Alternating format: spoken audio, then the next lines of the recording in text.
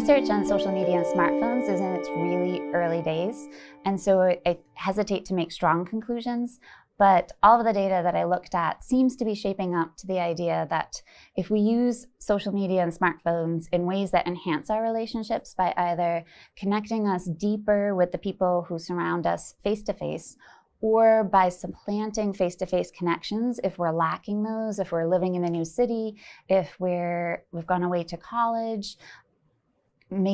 finding people who share your interests in role-playing games or doing meetups are ways that we can use these technologies to enhance our relationships. If we use social technology in ways that eclipse our relationships or other healthy activities like sleep or exercise, then that's going to probably detract from our well-being.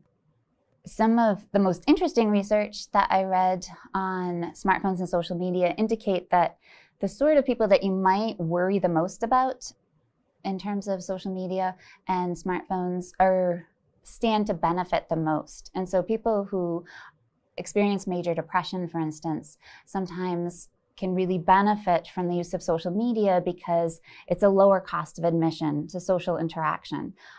They may have a hard time getting up and out of the house, but they can still be engaged with their social partners and they can receive social support from them. Similar story with people who have chronic illness, with the elderly, with anyone who might have a hard time getting out and doing that face-to-face interaction.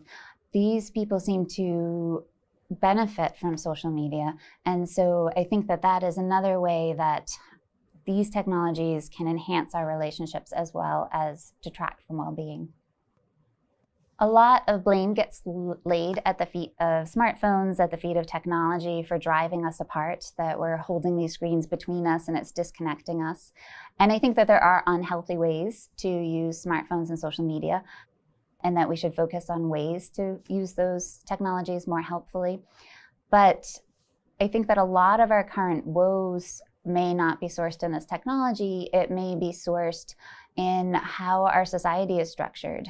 The level of inequality that we currently have that is growing by the day, the level at which our communities are not connected, that we enshrine ambition over altruism,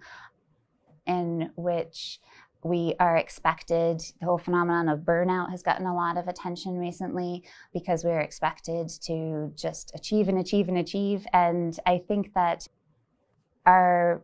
basic happiness lies in each other and it lies in those connections, and that we in some ways can use these technologies to shore up those connections rather than to isolate ourselves.